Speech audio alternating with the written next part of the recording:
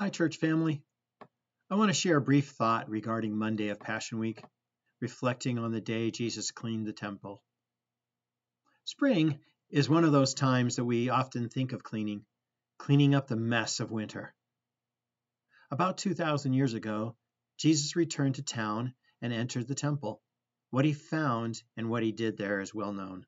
He made a whip and tossed out the money changers who took advantage of foreigners and those who had traveled long distances. What got Jesus so upset? The religious leaders of the Jewish people were mocking the system. They took advantage of the rules for their benefit and to keep people from worshiping God. So Jesus cleaned up the temple. He reminded everyone what was important to God, people being able to talk and seek Him.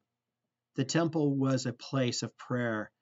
The temple was a place where everyone could come and receive forgiveness as they confess their need of Him. Though the Jewish temple no longer exists, the Bible says we are temples where the Holy Spirit is to dwell. Today, what needs to be cleaned in our lives? What are the things that keep us from praying, seeking, confessing, and receiving forgiveness? Let's ponder these things today. May God bless you as you allow Jesus to clean out your temple. Have a great day.